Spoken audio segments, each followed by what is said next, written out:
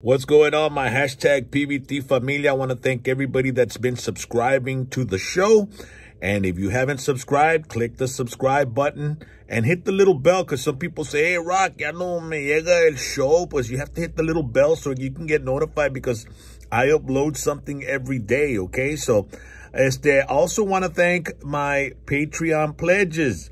The people that are pledging, all the fans that are pledging this week, I'll be mailing out the shirts for the $25 pledges on Monday. So on the weekend es cuando hago, package todo el guato ahí, y la Wi-Fi, we get into the dining room y nos ponemos a poner todo junto y mandamos todo el lunes.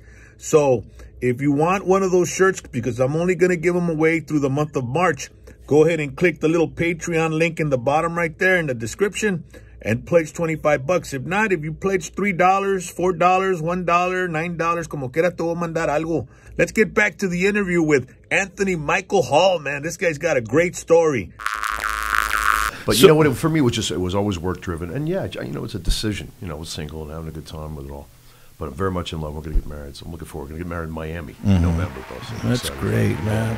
And I just wear this because we've always just felt that. And you know what? That's awesome, bro, because a lot of actors that do get married early and young, they end up getting married a couple of more times, man. There's just so much temptation in that profession.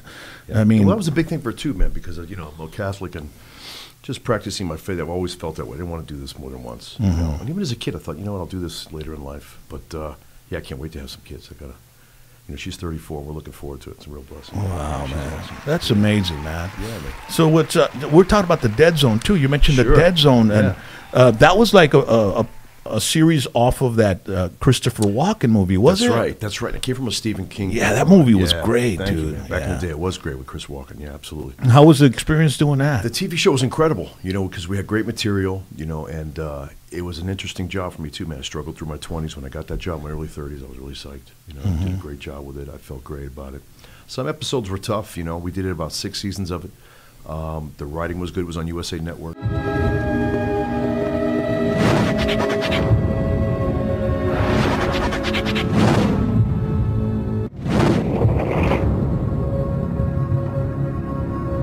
When you first started, you were kind of niching yourself into the comedic, funny, geeky actor, and then you came out on Out of Bounds. Daryl Cage left Iowa for a summer in L.A., but the locals aren't too friendly.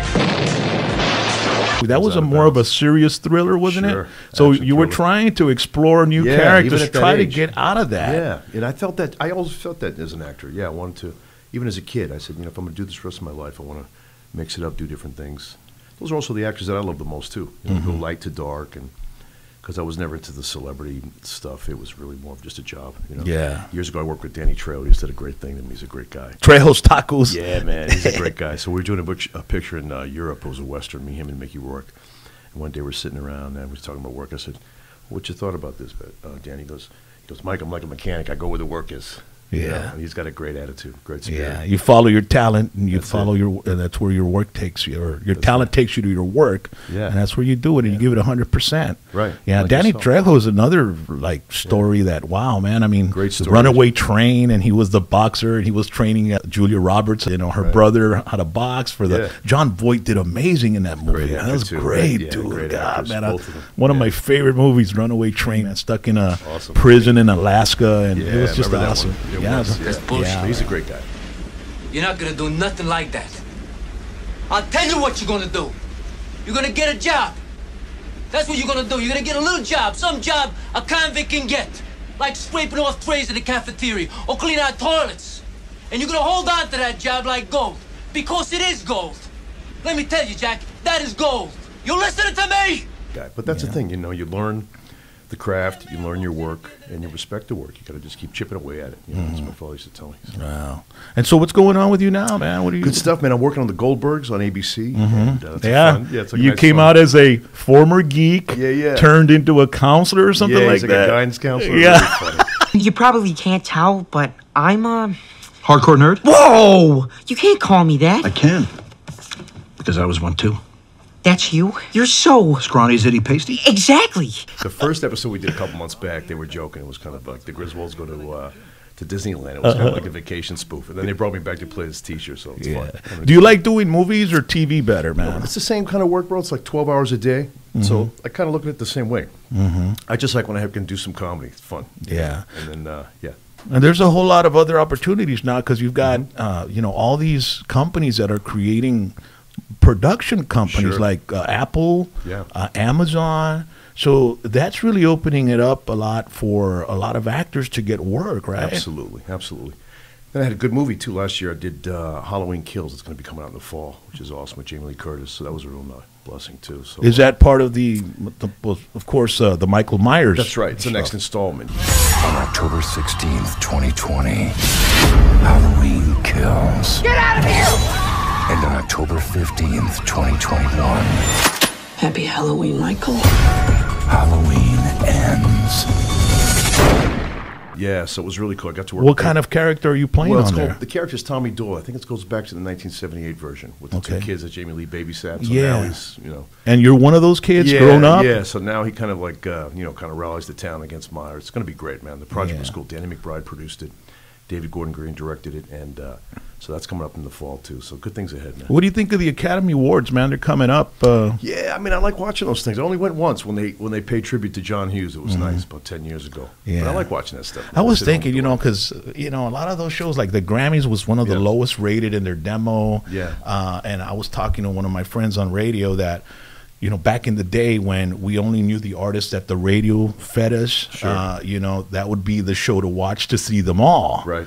And now with internet and all kinds of music streaming, capabilities, there's so many other artists that that don't make it on there. Right. So it kind of like spreads the fan bases all over the place instead of just particularly looking at certain certain what do you call it, a certain demographic or certain type of music. Sure. Same with movies. I mean, now you have these movies that aren't in theaters that are freaking awesome as well. Yeah. And so there's so many to choose from for these Oscars and stuff like that. No, it's really true. And the music business changed, as you know. I mean, digital, right, changed everything. Back in the day, right, the artist would get signed by the label. They'd get a video, and then they go on tour to pay back the label. These days, the artists have to hustle, but they're producing and manufacturing their own stuff. Well, I was telling some friends that have a band, getting signed by a label is like going to the bank and asking for a $10,000 loan, recording your album, and spending a few bucks to promote it and market it, and then you go out and you play and support it, and you book your own gigs. So back in the day, you were at the mercy of the label. The label would give you all this money, and if they didn't push you, you ended up owing them. Because I have a lot of friends that are in debt to record labels because the labels picked them up, signed them, threw this money at them, and then just put them aside because something came up all of a sudden, and they ended up just in debt. And so now I guess it's like you can create your own movie with your own phone. You could have somebody follow you around. You have them edit it, and you're done. You create your own production company, man. It's cool, and that's what I think digital's done a lot of good for those reasons. It's made people hustle with their stuff more. And that's cool too. Yeah. And I was thinking about the Academy Awards because a lot of those things get political, And I was thinking something that would really turn it upside down would be for an artist or actor that receives an award to get up there and just shoot out a pro-Trump, a pro-Trump speech, endorsement. I mean, can you imagine how much? Yeah.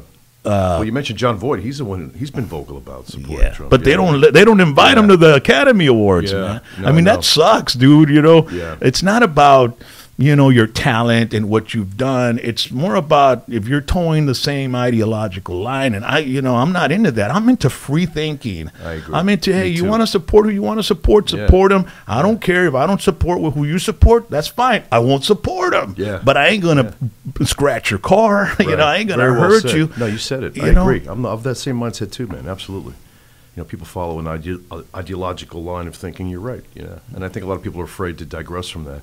But I'm with you. It's about free thinking. That's what our country's built on, man. As long as you make a contribution and you work for what you want, you can create success. So with that, those freedoms otherwise are also important, man. Yeah, and there's that, I guess that I don't know if it's a myth or a mantra or whatever, but Tim Allen, for example, who's an great. open, conservative, Sure. Right, Trump supporter, got his show axed, and then he ended up coming back up on Fox. That's right, I remember that. Yeah. And so there's this idea that if you openly support like Donald Trump or President Trump, right, that you'll lose work in Hollywood. Is that true, man?